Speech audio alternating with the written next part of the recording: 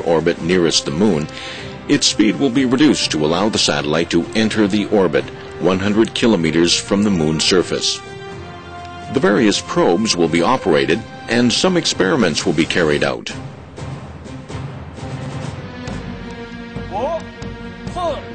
5、4、3、2、1，点火。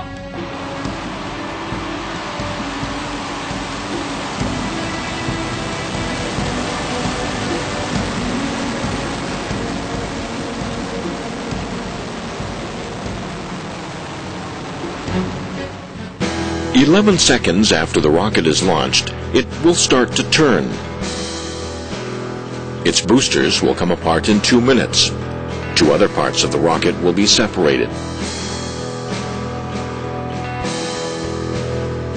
30 seconds later, when the rocket penetrates the Earth's atmosphere, the carrier rocket's nose cone will be discarded. Next, Stage 2 of the rocket will shut off its engine as Stage 3 is launched. The latter will gradually increase speed as it glides into position in the lunar orbit.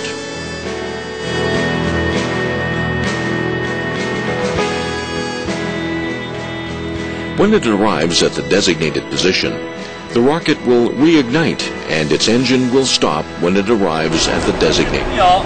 表示崇高的敬意，祝伟大祖国繁荣昌盛，祝各位节日愉快，身体健康，阖家幸福。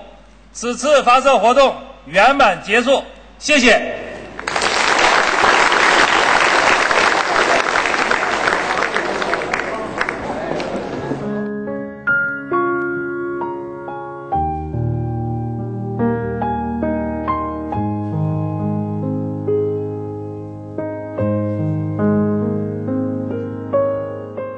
Next, the solar panel monitoring camera will start working.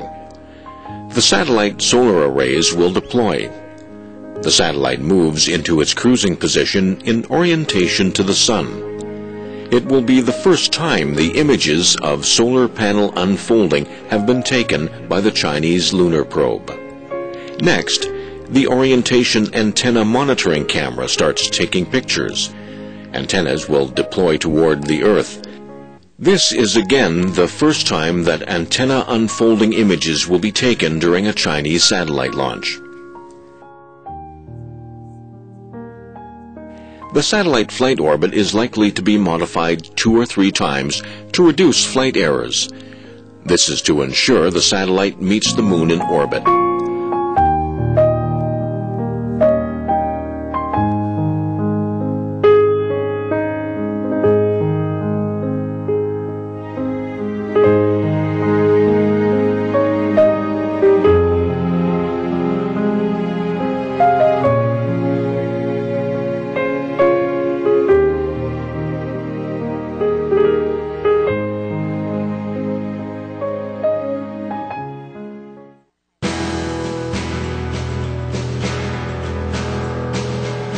When the satellite enters the Moon orientation track, the errors between the satellite flight orbit and projected orbit will be trimmed.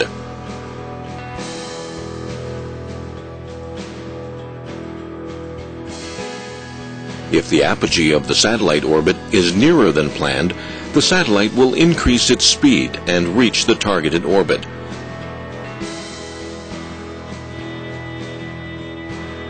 If the apogee is further than planned, the satellite will decrease its speed. Upon entering the lunar orientation track, the satellite will adjust its attitude by altering the main engine's ignition. During the orbit modification process, the engine camera will start working, capturing images of the engine's ignition and again, the first images of their kind. During the Moon orientation phase, Chang'e-2 will turn on detectors to acquire the information of the space environment. Chang'e-2 will also perform ultraviolet ray navigational experiments.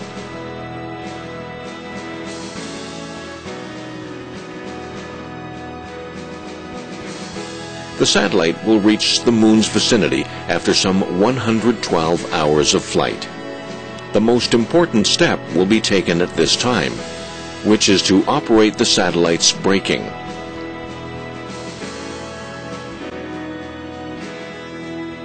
There is only one chance for the satellite to meet the moon in its orbit. If the braking does not succeed, the flight around the moon cannot be accomplished.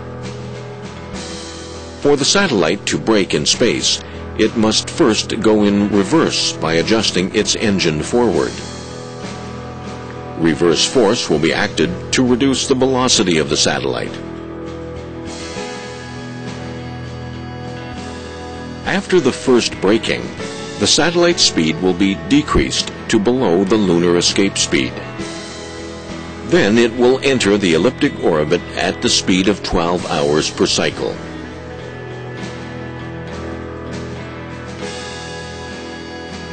Afterwards, Chang'e-2 will brake twice more to adjust its track cycle into the shorter polar orbit. It will then orbit in just under 2 hours per cycle. Probing and detecting missions will be implemented in this oval orbit. After that, the Chang'e-2 will brake twice more at the Paralune point. Stage 3 will then begin to probe the moon's surface. During its lunar orbit, Chang'e-2 will take photographs of the Bay of Rainbows on the lunar surface. The newly designed high-tech aerial reconnaissance CCD camera system will be used to take pictures at a resolution of more than 1.5 meters. The Chang'e-2 will readjust its position in orbit to 15 kilometers from the Paralune and 100 kilometers from the Apolloon. The Bay of Rainbows is the spot chosen for Chang'e-3 to land on its mission. 1 or 2 days later, Chang'e-2 will return to its original orbit to continue the experiments and take three-dimensional panoramic images of the lunar surface. It will also sample the surface soil's substances and the surrounding environment.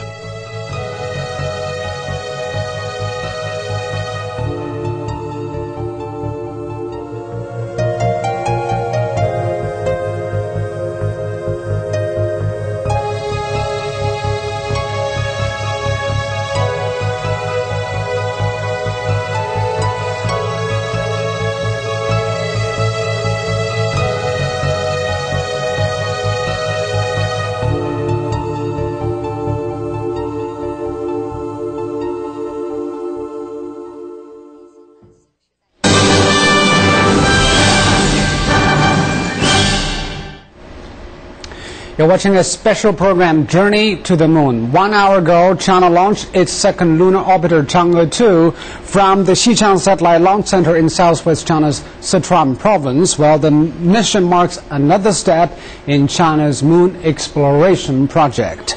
The orbiter and its carrier rocket left the ground at around 7 p.m. local time as scheduled.